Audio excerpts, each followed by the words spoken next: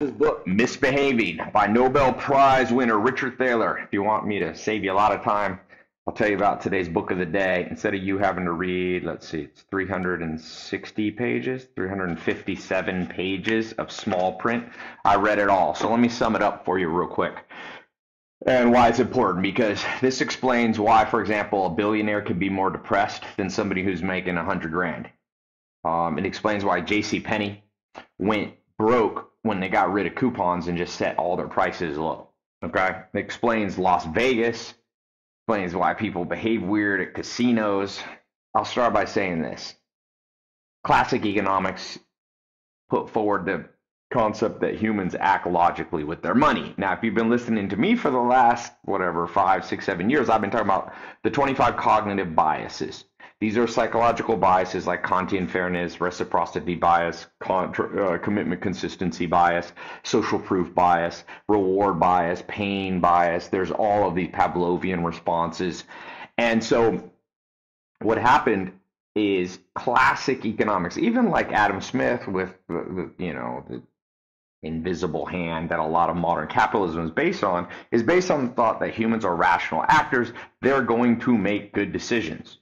Okay, they're going to make the logical decision with their money. When in fact, here's an example of the opposite. Coupons. There's a famous story. This new CEO came to JCPenney's. He was going to turn the brand around, and the way he was going to do it was by just setting all the prices low. Forget coupons for 50% off. We'll just set the price 50% off all the time, and shoppers logically should be happier with that because you don't have to go through all the trouble of collecting coupons and all that. Lo and behold, that's not what happened. That CEO got fired. It was one of the big disasters. Forbes magazine, has how JCPenney never recovered from this everyday low prices. But if you think about it, why would you want coupons? They make no sense. But humans are dopamine addicts. It's kind of why social media works, why Instagram Reels work, why TikTok Reels work, because we want this high, We want, I saved money. And so Walmart built their brand all around that. And Amazon, of course, has done that and Dollar Store, all of the rise of these like really cheap, which isn't now the 99-cent store, is now like more than that because of inflation. But anyway, so there's an example. Here's another example. If you go to Vegas with $100, you gamble in the beginning of the evening, and you go up $10,000. Okay, of course you're gonna get this huge dopamine rush, but you know what's more powerful than dopamine? The negative bias, and one of the cognitive biases is the negative bias of the brain. And the media knows this. That's why they always show you negative headlines, not positive ones. But you're back in Vegas. You made $10,000, so you feel a little bit up, you feel a little amazing, but then you drop to 5,000. You lose half of it. Guess what? That loss, even though you're up almost $5,000. You started with 100, you went up to 10,000, now you're at 5,000. You actually walk away from the casino not feeling good. Isn't that weird? Once again, humans are not rational actors. That's what this book's about. Behavioral economics studies how humans behave, not when they're logical, but how they actually react in real world situations, like shopping at JCPenney's or Walmart or going to, the Wynn Casino in Vegas. What's another example of this? A billionaire, let's say somebody goes up, they get on the Forbes list, they're worth $2 billion.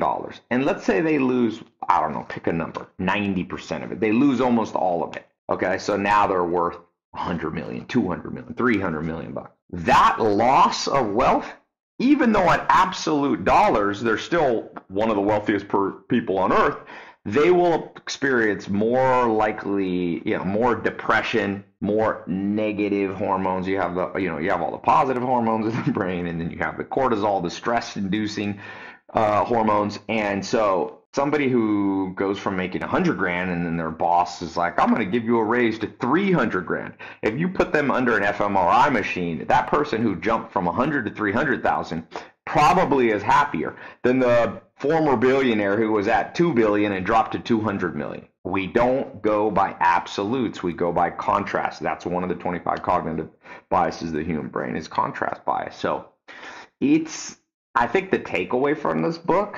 And I wrote an article about this. I'll put a link. You should go to my Ty Lopez blog and just, it's free. You can read a little more in depth about what I'm talking about now. Also, you should join my daily free book of the day summaries, just like this. I send it to your email, and it's not spam. You can unsubscribe any time. You don't have to pay any money for it. So click the link below. Subscribe here to my channel, of course.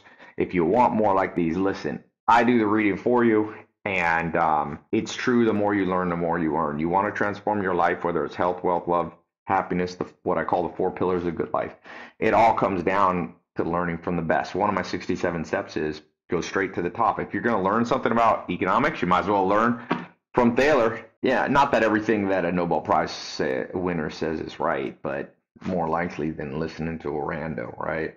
So I think the main takeaway that from this book for me is that just continue. You have to rise above your animal instincts with how you invest your money, with how you think about losses, with how you think about things what are called sunk costs. So maybe you invested something and you won't sell it. Sometimes you got to get out of it, even if you put a lot of money in it, because that's an illogical, irrational, this sunk cost feeling like, well, I'm already in it.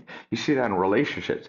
People stay in a relationship with someone they don't like anymore. Why? Because, well, I've spent this many years with them. I might as well continue. Well, that's a stupid way to think about life. So you have to get above average results, especially when it comes to making money. You're going to have to think differently than the masses. And so it's a good book. You can pick it up, Amazon. But go check out my Ty Lopez blog. I've got a link to the book. But get on my daily emails and subscribe here. Just because you want to change your life this year, this is the quickest. This is 5, 6, 7 minutes.